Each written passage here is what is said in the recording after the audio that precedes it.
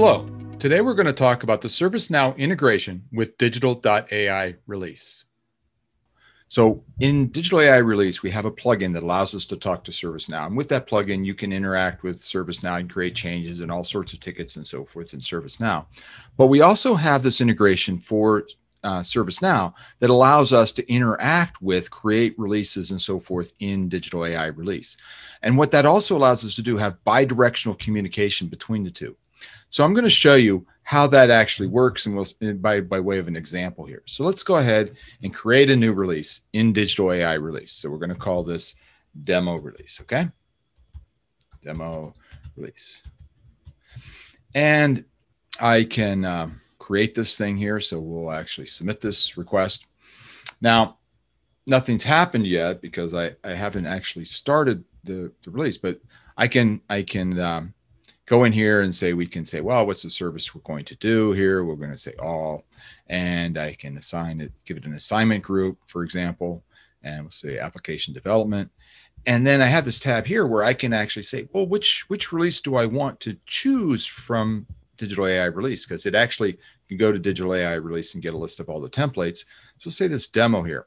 Now we notice here in Digital.ai Release that there's actually three fields that are picked up from Digital.ai Release. They're things that it's going to want to know when it starts this release. So a couple things to note here. I can put any text I like in here, but if I use this $ notation, it'll actually pick up fields from ServiceNow and send them over to Digital.ai Release. So we'll go ahead and we'll update this release. And if we go over here, we'll see that, yep, there's our releases started over here in Digital.ai Release.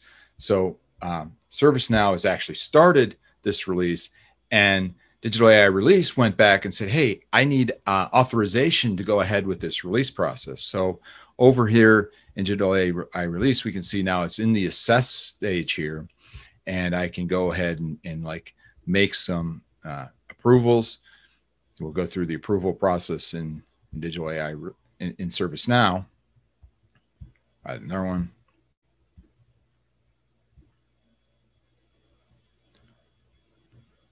Okay, now that I have it approved in ServiceNow, it actually completed the gate that it had over here that was assigned to ServiceNow, and it starts through the process. Now I'm actually waiting for a deployment window in ServiceNow. And so what that means is over here in ServiceNow, when I go to implement, it'll actually clear this gate over here in Digital.ai Release. So let's click on the implementation thing. And so now our change is now is in the implement phase, and release is doing the actual implementation. And as soon as it's done, it marks that release, the change request as being done, and it actually moves it into the review state.